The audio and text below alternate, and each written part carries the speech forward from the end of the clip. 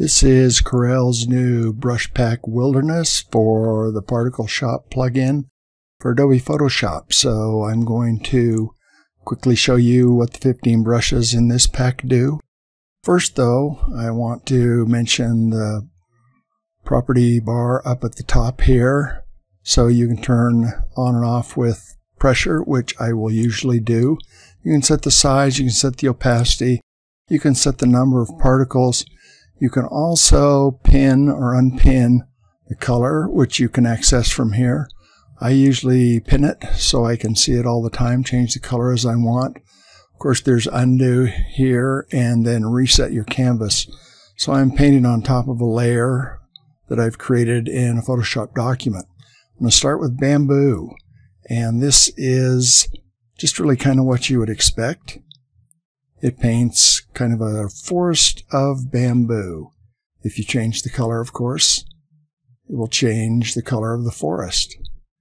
This should be noted that these packs are good for lots of different things and not just painting the wilderness. You're really limited only by your imagination. So we'll reset the canvas back to blank and we'll move to camp smoke.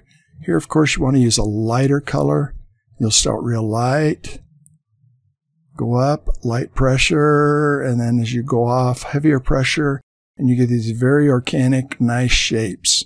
When you're back in Photoshop, you can add a little bit of blur to them, and they look just like smoke.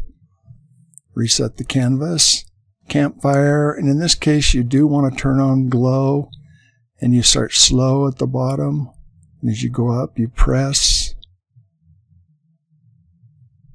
And we're going to increase the opacity, so we'll go a little too much. That looks like forest fire, doesn't it? So we'll lower the size some. And start slow, and then go off. And you can get some kind of interesting flame type things happening there. The next brush is cloudy, and this is just a generally good brush to paint clouds with. Easy to use, the clouds come out nice, they're very random looking. Reset the canvas now and go to dirty.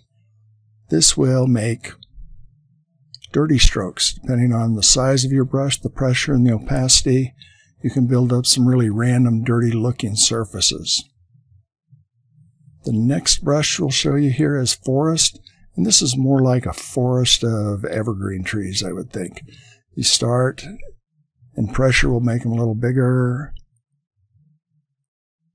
And you can build them so they, look like they're coming at you in perspective. Really good for distant forests. You could use these for grass. There are so many things you could use these brushes for. Clear this one off.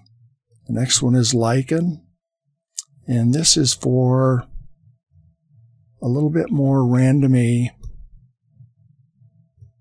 pattern of maybe lichen or dirt or sand, or it really limited only by your imagination. The name of the brush is just to suggest what it might have been thought of originally to create. If I hold it in one spot, it will kind of spit out a few extra particles here and there. Reset it. Lichen 2, this is a larger, more random version of the first lichen brush. So you can see it makes larger particles, and if you hold it in place, you can get these very interesting buildups of heavier patterns here and there. Or you can paint fast with it and get smaller looking patterns. The next one is Milky Way. And of course, you can guess what this is for. Stars. And you can kind of tap it and hold it and build up heavier stars in the beginning, or in the center of the galaxy, I should say, and fewer stars at the edges. The next one is moss. Another kind of randomy, patterny kind of texture. Now, this is kind of a nice, thick, random one. And again, you're limited really only by your imagination. I'm not changing really much of the defaults of these brushes. I'm just going with what it comes with to show you. So I would encourage you to experiment with a lot of the settings up here. The next one is Rubble, and this would be kind of rocks, dirt, whatever. I love to really watch the little chain thing just swing around a lot.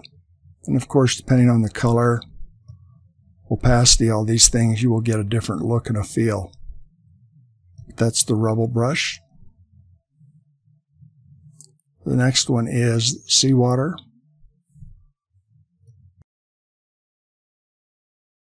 And this is kind of a brush for wave type structures you would find in a lake or ocean, something like that. The next one is Shrubbery. This is similar to the forest brush, except that it is created so that you can see the individual leaves. There's some nice color variability here. Build bushes, whatever you want. Again, limited by your imagination. The next brush is Thicket. This is one of my favorites because it makes this really kind of random squirrely pattern that looks like maybe a grape thicket or something that would be very difficult to get through. Start small and you get a small stroke, press hard, and you get these kind of large, strange, squirrely, curly Q shapes. And the last brush we have here is Waves.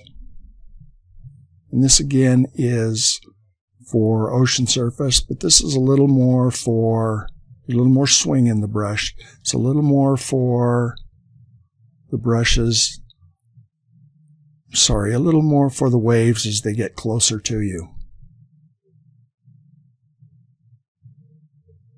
So if you're getting up and you're painting some breakers on the sand, this would be a better brush to use than the Seawater brush.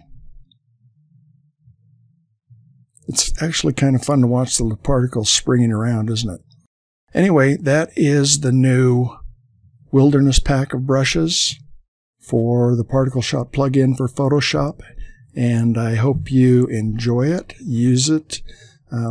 Use it with your imagination, and you'll be able to accomplish some really interesting and great things.